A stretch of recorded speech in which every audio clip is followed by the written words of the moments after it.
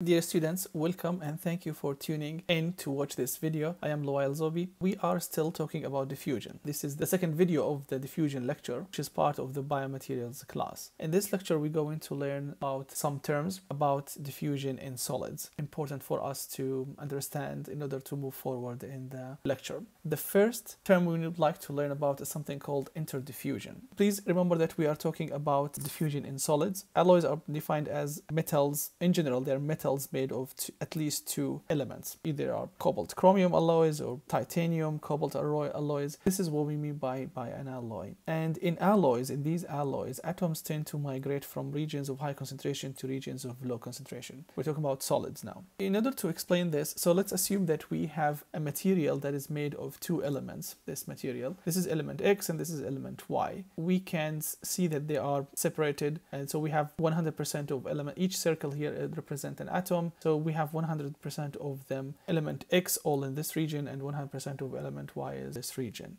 We can create something called concentration profiles. Concentration profiles are made along the space of the spatial location or the spatial representation of the solid that we are looking at. So we can say that in this region I have 100% of my atoms, the orange atoms, or the XX, and I have 0 X atoms, orange atoms in this region.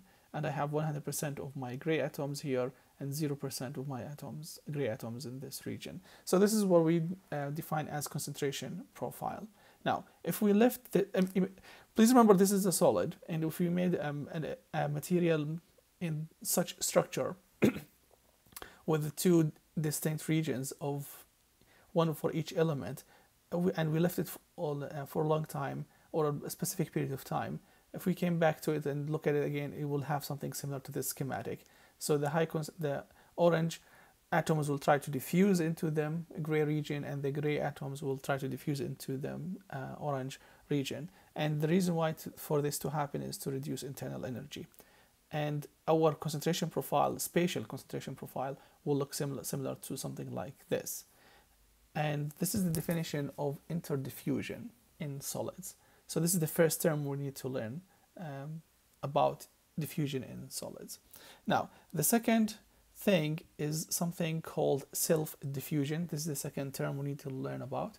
And in elemental solids, now we're not talking, please remember that in this example, we have two elements making up our material.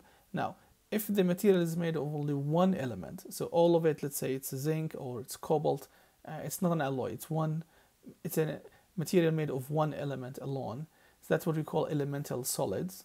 So in elemental solids, also atoms also migrate and tend to move.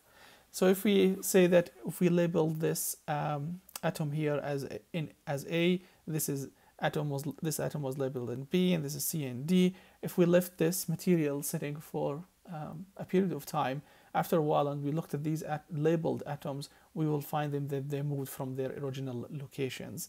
And this is what we mean by self-diffusion.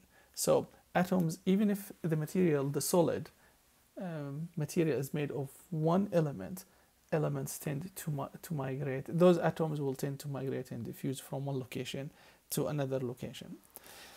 So those are the two definite terms that we would like to learn about, and we're going to be using them in the following videos. Thank you for watching. Until next time.